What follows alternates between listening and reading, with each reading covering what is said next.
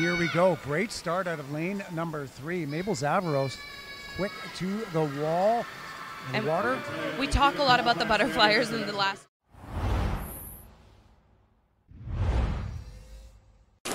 We just had the feeling he was being rested for back-to-back, but he'll get the full rest tonight.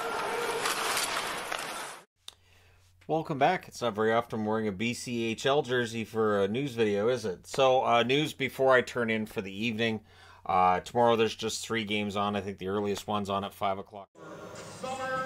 And in lane 4, Summer McIntosh, the first person ever, male or female, to hold the long course world records in both the 400 freestyle and the 400 IM. Now, on top of that, a power play opportunity that they missed. Here's another really good chance coming in, and a penalty coming as Barron made a bull rush for goal and was pulled down. It'll be a penalty shot after. And here she goes. She looks strong, though. She's got 10 meters left to go.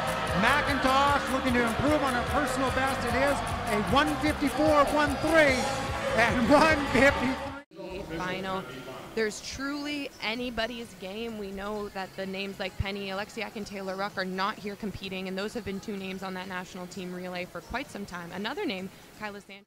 So, if they are in this predicament, can we not say that Brendan, Kyle have no one to blame but themselves? Here's my thought on that, though, Kim.